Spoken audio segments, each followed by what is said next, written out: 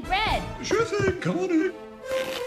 If you think you know the story... What big hands you have, and what big ears you have. Old people just have big ears, dear. If you think you know the legend... And Granny, what big eyes you have. Are we just gonna sit around here and talk about how big I'm getting? Think again. Granny!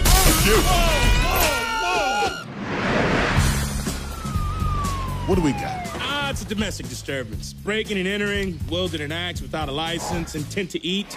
Nicky Flippers, what are you doing here? We've got 4 suspects, and that means 4 stories. Someone will spill the beans. Beans?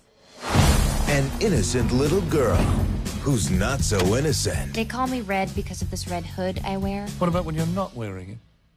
I usually wear it. A big bad wolf who's not so bad. So, you really took a beating from a little girl. Awkward.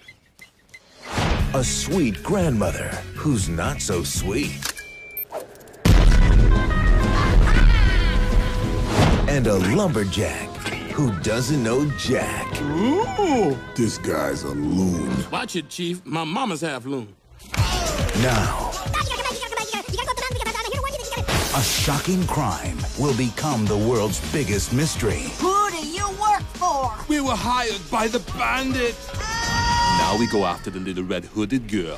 You're unbelievable. Want to know about the little girl in the red hood? Don't know a thing, never heard of. Sweet gal, not like that Bo Peep.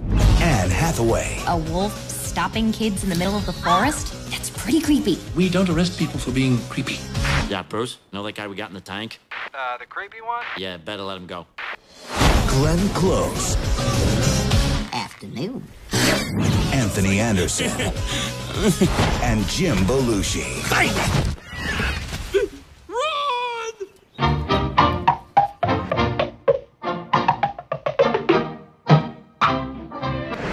Hoodwinked. Now she's up the creek and she sings everywhere she goes. She's like, la la la la la la la. You ever thought about decaffeinated coffee? I don't drink coffee.